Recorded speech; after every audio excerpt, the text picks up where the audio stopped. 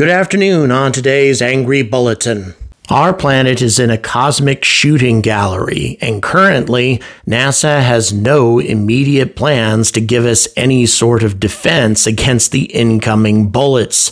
Now, this is not currently a problem, even with a couple of recently discovered asteroids, but another asteroid, due to possibly make impact in October of this year, will not only be impossible for NASA to stop, it could create a cataclysm with global consequences. And one day, our luck is going to run out. All of this and more coming at you on the Angry Astronaut right now. Good afternoon, and once again, welcome to another Angry Bulletin. Thank you very much for joining me. As many of you probably know, the ones who follow my channel, from time to time I talk about asteroids, hazardous asteroids, and the potential consequences of one of these rocks were to hit us. Or even worse, if a comet were to hit us at some point in the future. But what makes me the angriest is the fact that NASA still does not have any sort of immediate plan to deal with a threatening asteroid, an asteroid that is going to have an imminent impact in the time that it would take NASA to throw together another DART mission, for example, the DART mission being a test where an asteroid was successfully intercepted and knocked off its course. In the time it would take them to get another one of these missions ready, well, we probably wouldn't get it off the ground in time before impact actually transpired. And why is this? Well, it's because there is a vast number of asteroids in our solar system that we still are not actively tracking. And even if we are tracking them, we don't have enough data to accurately determine where these asteroids are likely to go in the near future. For example, we detected two relatively small asteroids just this year, both of which are going to make close approaches to our planet. And by close, I'm talking a tiny fraction of an astronomical unit, not, a few thousand kilometers or anything like that, giving us a safe berth, that's for certain. But if we were to detect an asteroid very much like one of these, which by the way are very difficult to find, and it was on a collision course with us in the next few months, we would not have any means of deflecting it. And that is an unacceptable situation. But it gets even worse than that. Because in 2007, we found an asteroid that we only catch fleeting glimpses of every now and then. And when we do catch sight of this asteroid, it's very, very difficult to determine in that short amount of time when we gather that data where it is actually going to go. And it's very possible that that asteroid might make impact with our planet later this year. And once again, NASA is completely unprepared to stop it. Now, the first asteroid of concern, this year anyway, in our cosmic shooting gallery is 2024 LV2. 2024, of course, referring to the year that it was discovered. Now, we have nothing to worry about in the near future when it comes to this asteroid because it passed us, giving us a pretty big margin. We're talking a couple million kilometers on June 11th, 2024. But the reason we should be concerned about asteroids like this is because we didn't even know that this asteroid existed until a few months ago. We are ill prepared to stop an asteroid under those sorts of circumstances, even if it's relatively small like this one. This asteroid is only about 70 meters in diameter, about 240 feet, and yet in spite of that relatively small size, it would still create a cataclysmic explosion if it were to collide with our planet, largely because it is strangely fast. It's not traveling as fast as an interstellar asteroid, but it's going at about 100,000 kilometers per hour. That's about 4 times as fast as Starship was traveling when it conducted its re-entry a little while ago. So very, very fast and big enough to create a very serious problem. How big of a problem? Well, let's go ahead and pull up our favorite asteroid impact simulator to see just how serious this impact might be. Now, first of all, we're going to put the impact site just outside of London because, well, I've decided to live in this region of the world, so I'm going to start blowing it up. So here we go. Kaboom! The resulting crater is 2 miles in diameter, approximately 3 kilometers. About 27,800 people are killed, but the reason that so few people are actually killed in the crater is because the vast majority of them have been killed by the fireball before the crater even finishes forming.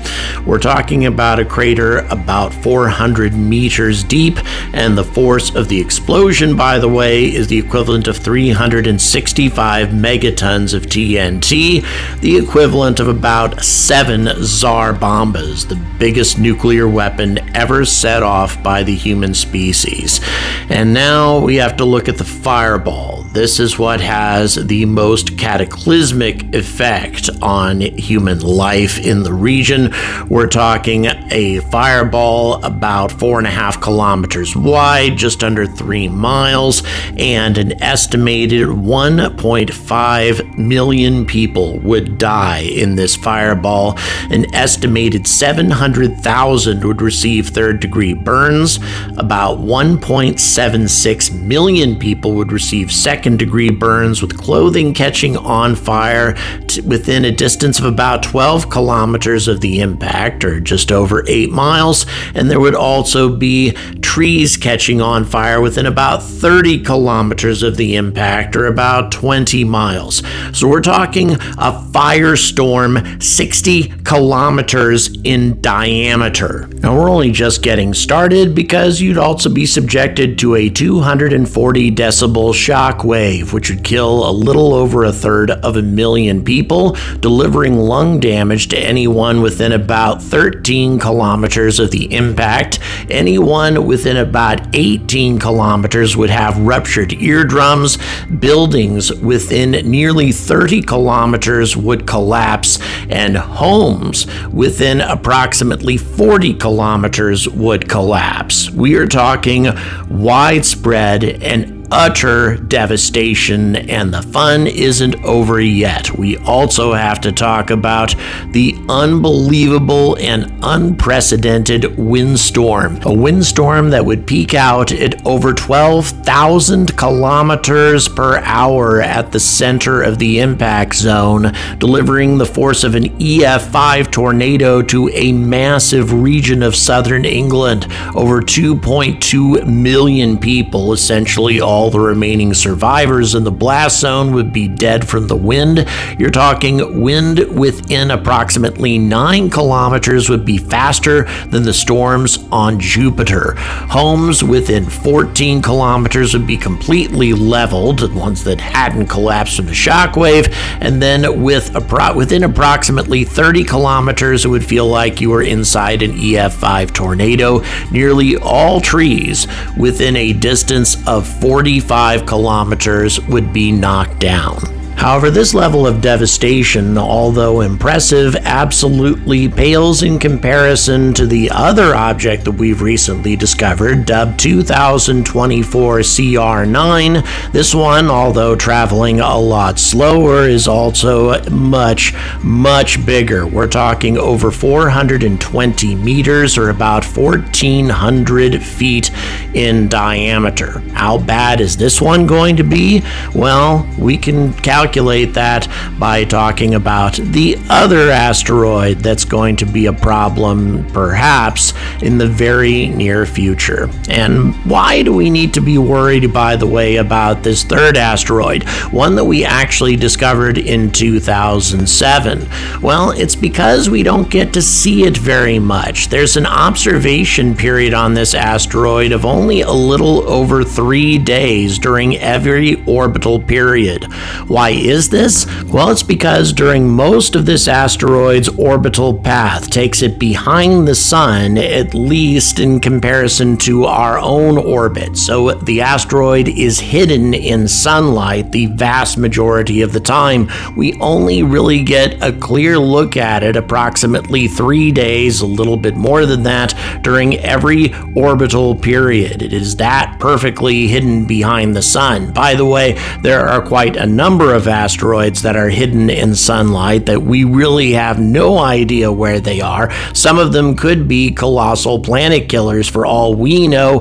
However, this one, although not a planet killer, would still really ruin our day pretty much planet-wide, at least for a short period of time, and perhaps even longer than that.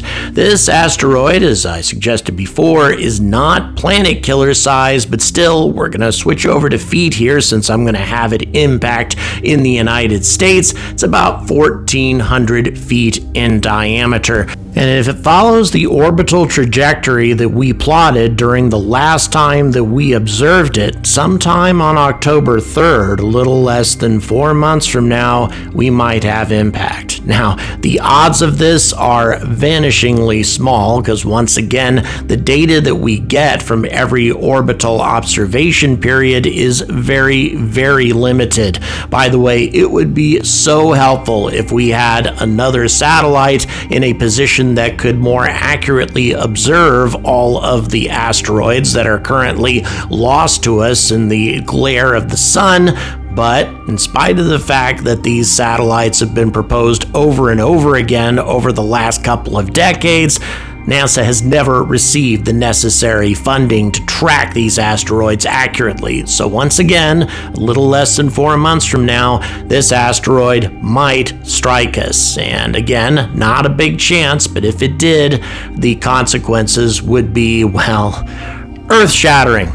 Let's go ahead and find out just how bad by having this asteroid impact somewhere in northern New Jersey, not in New York, not even directly in the middle of a populated area. Let's see how bad it is when it's on the outskirts of a populated area. Kaboom! To coin a phrase, this is some next level shit. This asteroid would dig a crater 3.9 miles wide and over 1,600 feet deep, delivering an explosion the equivalent of 3 gigatons of TNT. Not megatons, gigatons, 3 billion tons of TNT, which would create a fireball large enough to set half of New Jersey ablaze, along with all of New York City and also a substantial portion of southern New York State. Over 6.1 million people being killed instantly, about 2 million more receiving second-degree burns, clothing catching on fire within 23 miles of the impact, and trees catching on fire within 49 miles of the impact. We are talking about a firestorm 4 times the size of the largest firestorm in recorded history. A firestorm that would no doubt grow, and given the fact that burning buildings would be a big part of this firestorm, there would be a lot more soot involved in this fire, and also a lot more debris getting thrown up into the upper atmosphere, creating a nuclear winter. There's no question that at least a small-scale nuclear winter would be the result of an impact like this. And again, we are just getting started. We need to talk about the 241 decibel shockwave that would kill 722,000 people immediately. Anyone within 18 miles would likely receive lung damage from an explosion like this, 23 miles away to have ruptured eardrums, buildings within 40 miles would collapse, and homes within 53 miles would collapse. 106-mile diameter zone of utter devastation. It would take years for the local emergency and reconstruction bureaus to have any effect whatsoever on a disaster of this scale. So yeah, maybe not a planet killer, but still really, really awful. And we're still not done. We need to talk about the wind, peaking out at 8,694 miles per hour, killing an estimated 4.1 million people. The wind within 12 miles of the impact zone would be faster than the storms on Jupiter. Homes within 20 miles would be completely ripped off their foundations. Within 35 miles, well, pretty much the same result.